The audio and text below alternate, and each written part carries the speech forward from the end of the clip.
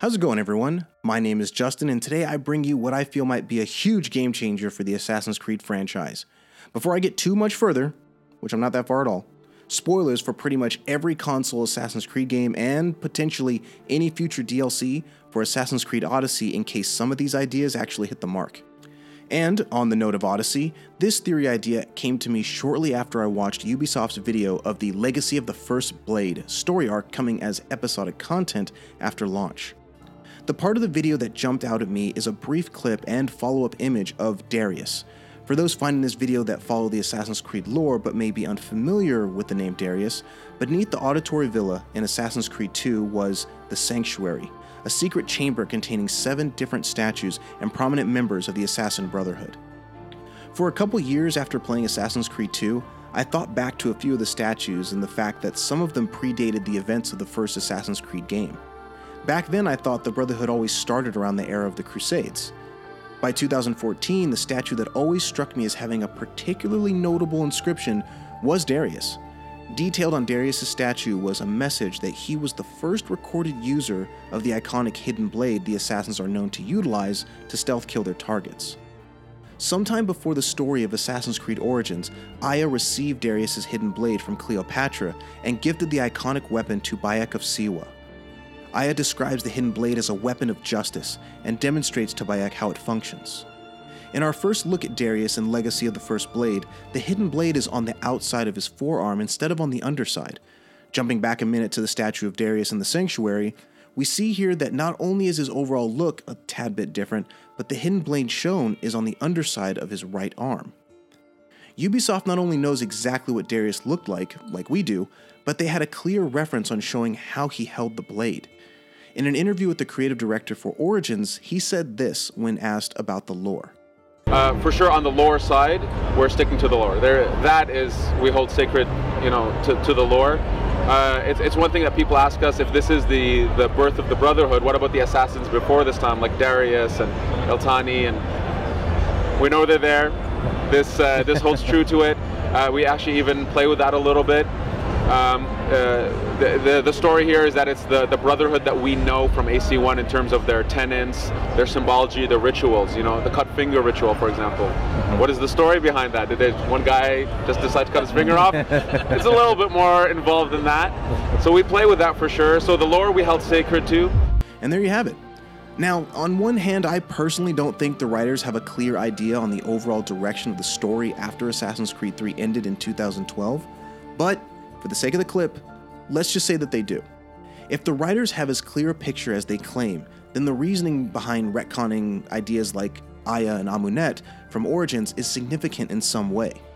In the original E3 reveal and subsequent marketing for Assassin's Creed Origins, I was hooked on the idea of seeing how the assassins got their start in ancient Egypt. By the end of Origins, players bore witness to the beginnings of the Brotherhood called the Hidden Ones, but we're still hundreds of years before the era of the Levantine assassins and later with Altair in the 11th century. As someone who still doesn't prefer Odyssey taking place before Origins, I wondered why go backward 400 years in the timeline instead of moving the story forward with regards to the Assassin vs. Templar conflict. Well, therein lies my theory. What if Odyssey and its DLC is the game where players bear witness to the origin of free will versus control? I cherry-picked clips I'd like to play that should solidify where my point comes from and how I ended up where I did. A very intense moment from Assassin's Creed Brotherhood came near the end when Desmond Miles stabbed Lucy Stillman. The clip I want to play is actually from Assassin's Creed 3, where Desmond talks to his father William about what was happening in his mind and his body as he killed Lucy. Let's have a listen. I killed her, I killed Lucy. It was the apple, son. It was Juno. I saw what she was. What would happen if I let her live? I could have stopped myself. There was a force there. But I didn't have to. I chose to. Desmond. Lucy was going to betray us and take the apple back to Abstergo. I saw the satellite launched. I saw them turn it on, and then it failed. So here we have a confession where Desmond vividly saw what would happen if Lucy obtained the apple. He visualized it so clearly that it convinced him to end the life of someone that only hours before he believed had his best interests at heart. Needless to say, the vision Desmond saw did not come to pass. And when speaking of visions that never came to pass, but are so vivid they could shake a person to their core, let us not forget how Commander George Washington felt after the creation of the United States when he, like Desmond, peered into a first civilization artifact. Connor! Thank God I found you. Commander Washington? I'm attacked by a new enemy. I fear I will succumb. What has come over you? God damn it, man, I need your help. Perhaps you should sit and tell me the problem. My God, I don't know what's happened. I've become... It's the dreams. They're driving me mad. I never thought you were a man that would be disturbed by dreams. You don't know. You can't understand. They beguile me with fantastical visions. In my dream, I'm at Mount Vernon during the war. In fact, in the dream, there is no war. I stay with Martha, tending to my fields, peaceful and content. It sounds like paradise. No, they don't stop there. The peace of the vision pushes me to... The dreams become unspeakable. You are in them, Connor. I believe the visions come from this. Where did you get it? It was taken from a captured officer at Yorktown. There was something compelling about it, so I kept it on my person. It's strange, for I cannot remember that officer's face. May I see it?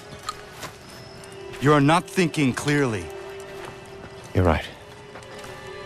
It is the dreams. The dreams that come from this apple.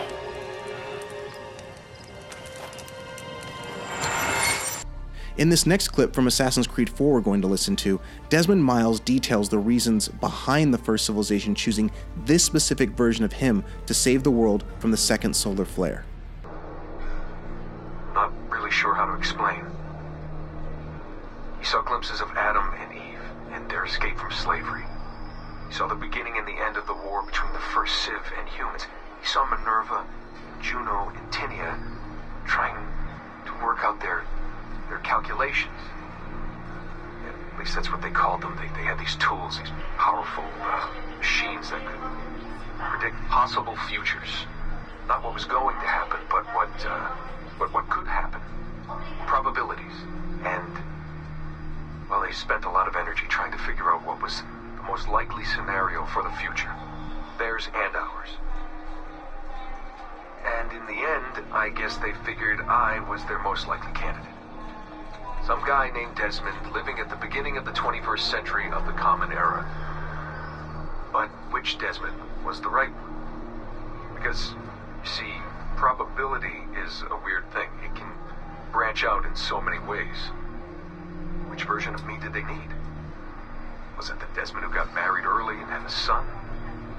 One who stayed single in New York? Or was it the Desmond who moved to San Francisco to be a waiter? Maybe it was the Desmond who worked at an auto body shop in Chicago, or maybe it was the me who never ran away from his parents in the first place. First Civ had countless variations to choose from, but in the end, the lucky one was me. I'm the Desmond their best calculations spit out. I'm the Desmond they left their messages for, and I guess I have to live with that honor. What an honor. Pretty tired. There'll be more later. Ciao. Between Connor, George Washington, Clay Kaczmarek, and Desmond Miles, we have a number of examples where mankind has stumbled upon alternate realities, possible futures, as Desmond put it. In Assassin's Creed Revelations, after years of exile, Altair returns to Masyaf and confronts the current mentor of the Brotherhood, Abbas. Tell your men to stand down! No! I am defending Masyaf! Would you not do the same? You corrupted everything we stand for and lost everything we gained. All of it sacrificed on the altar of your own spite. And you! You have wasted your life staring into that apple, dreaming of your own glory. That is true, Abbas. I learned many things from the apple. Of life and death. Of the past and the future. Let me show you.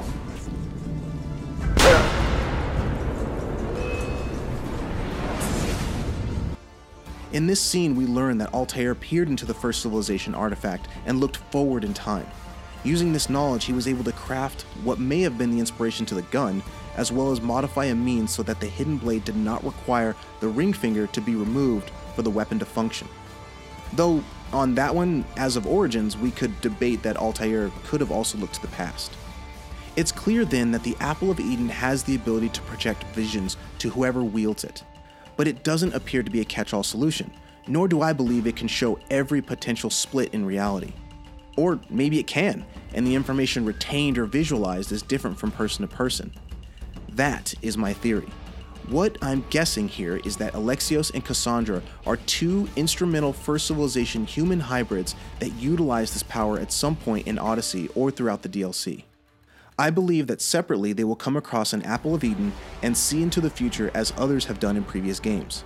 Alexios will see a future of anarchy, a future where mankind runs rampant without a sound aspect of control to ensure that they do not destroy themselves. Kassandra, on the other hand, will see a future of slavery, a future where people are, as Edward Kenway so eloquently said, corralled into neatly furnished prisons, safe and sober, yet dulled beyond all reason and sapped of all spirit. In my theory, I believe Kassandra will utilize the knowledge she gains from her piece of Eden to lay the groundwork for the inception of the assassins, starting with the Hidden Ones, having already seen it in a possible future for humanity. Alexios, on the other hand, will utilize the knowledge he gains from the piece of Eden to lay the groundwork for the Templars, starting with either the Order of the Ancients or whatever group predates them between Odyssey and Origins.